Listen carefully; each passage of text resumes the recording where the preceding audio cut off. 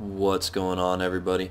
Scott Weber here with yet another Sure software tutorial, and I am doing a tutorial on Audacity 2.0.5 yet again because I love this program and I use it for all of my audio editing and mixing needs.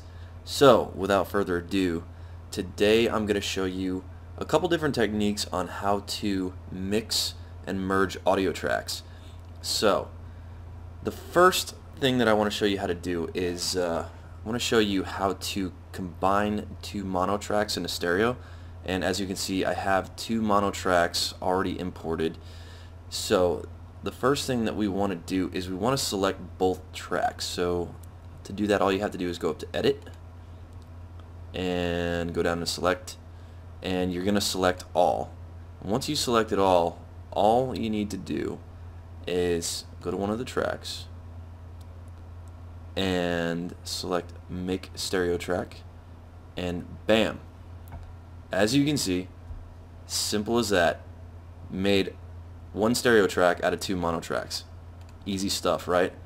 Okay, so the next thing I'm going to show you how to do is how to actually merge the tracks together, and it's a little bit more complicated, but it has a great payoff if you're trying to mix two songs together. So to do this, first we're going to undo what we just did.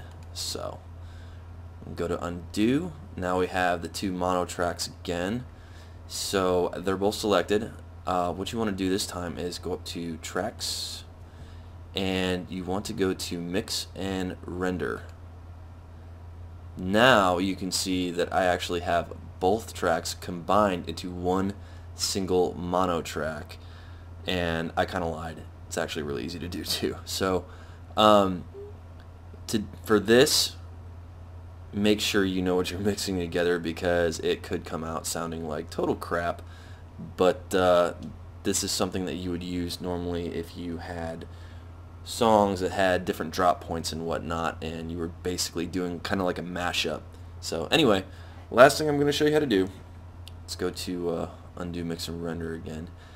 I am going to show you how to do an export, and the cool thing about doing an export is no matter what tracks you're working with, if you have multiple mono or stereo tracks, export will combine them all into appropriate stereo or mono tracks automatically. So it's kind of like a catch-all merging script, if you will. So anyway, all you have to do for that is, once again, we have our track selected, go to File, go to Export,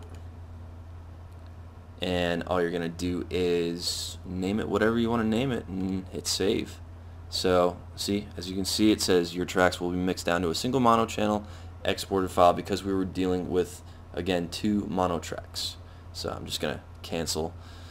Anyway, yeah, so that is all you really need to do, depending on how you want to merge your tracks.